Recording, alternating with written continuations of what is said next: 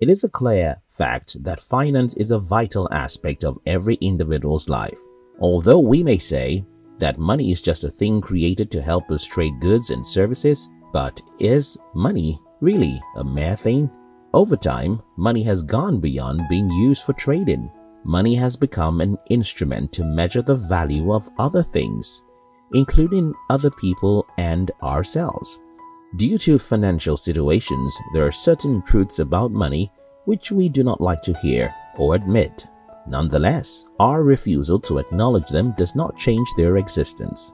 In today's video, I'll be sharing with you 9 of those brutal truths that people do not like to hear about money.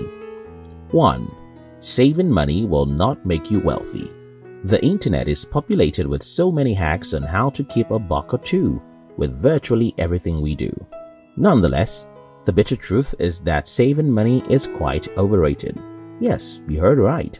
Don't get me wrong, saving cash is lovely and can be helpful, especially during the rainy days.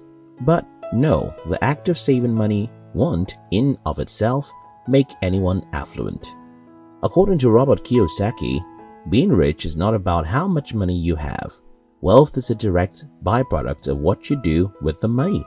Likewise, saving without a plan is not smart, because it is not the savings that matters, but what you do with the savings. 2. Your money in the bank is getting someone else rich. Most people are ignorant of the fact that the money they saved in the bank does not only sit in their accounts, but it's also working for someone else. Have you ever wondered why at the end of a specific period an amount called interest, usually very small, is added to your account balance? Well, that amount is proceeds from the profit generated by your money. Some individuals have made millions of naira. Although financial institutions give loans to small businesses, the majority of the loans are granted to big corporations and investments. So, when these loans are paid back, you get a minute amount from your bank as interest. We can say that the bank is like an investment, but it does more harm to the poor and is kind to the rich. 3. A higher paycheck won't make life easier. Robert Kiyosaki once explained that the rat race mentality is the belief that a pay rise can make your life better. A significant percentage of people tend to think that the key to being wealthy is securing a high-paying job. On the contrary, higher pay amounts to a higher tax and an increase in other expenses. He explained that while people with a poor mindset look for ways to cut down their costs and save more after a pay rise, those with a wealthy mindset attempt to identify ways for them to afford their ever-rising expenses. 4. Money finishes faster than it comes. Many people refer to cash as a spirit. This term is attributed to it because often it is difficult to tell how and where it goes. It is easy to make plans on how to spend the money before it comes. You can even start budgeting before the commencement of a job. You may all the more decide to work overtime to increase the amount of money you earn. But without self-discipline, you'll discover that the money you have been working for the whole month ends up finishing within a few hours. 5. Time is money. All work and no play makes Jack a dull boy. As much as you try to justify your actions with that phrase, remember that every time wasted cannot be gotten back again. Playing and having some fun time is needed in life. However, the rich understand the importance of time and its connection with money, and that is why they get involved in productive fun. They do sport, travel, and engage in conversations and some other activities, but never do they waste their time in unnecessary chatting and gossiping. That is the fun many poor people enjoy. They set schedules and discipline themselves to stay focused and not get distracted by technology and the likes.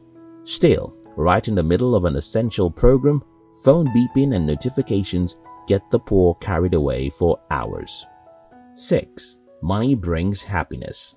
A funny Instagram post once read, "Money can't buy happiness, but it's much better to cry in a Lamborghini than to cry while working on the street." Contrary to the claim of individuals, money is needed to stay happy.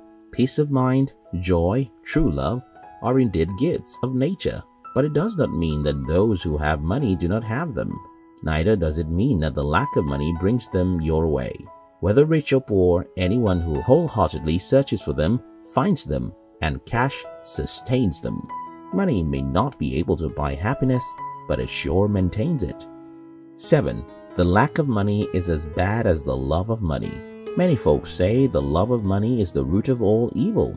People justify their state of money with that statement. But what about the lack of money? It is agreeable that a lot of individuals get into the wrong way of life because of the quest of money. Also, oppression and selfishness are rampant in society today because people love money more than their fellow humans. Nonetheless, it is crucial to understand that money is amoral. Its usage depends on its owner. Thus, it's not evil. Money itself is not bad, and the lack of money is just as terrible, if not even more terrible than the love of money. Just as the love of money makes individuals inhumane, so does the lack of funds. 8. Money grows on trees. Many say money doesn't grow on trees, but maybe, just maybe you've not planted the right seed. Money itself is a seed that, if planted in the right soil and adequately maintained, has the potential to produce a tree of money. There are 3 sets of people in life: the ones that do not plant seeds, those who plant but finish the fruits even before they reach maturity, and those who plant seeds and allow them to grow into ripened fruits. For the last set of people, money grows on a tree, not real trees, investment. In other words, the reason why you still think that money does not grow on trees is that you have not made the right investment. 9. Hard work alone will not make you productive. A lad once asked his father, "Father, you and my friend's father are in the same line of business. You go out late in the morning and come back late at night, yet he only steps out on a few occasions. No doubt you work more than him. But why is he rich and yet we struggle to get by 3 meals a day?" His confused father, in a bid to cover up his confusion, answered, "The rich people are fraudulent. I'm sure that man cheats his customers, which is why he makes more money than I do." The inquisitive lad was not convinced with his father's reply, and so persuaded his friend to ask his father why he is more prosperous. After a few days, they met again, and the son of the rich man replied with his father's exact words, "While the poor believe in physical work, we believe in smart work, which is the combination of both physical and mental work. The poor wants to save money, so he hires just any worker. But I want to make more money, so I hire the best. He doubles as his company's accountant, but I have an experienced account manager. I have a website that puts my business online. The richest men are not the hardest workers.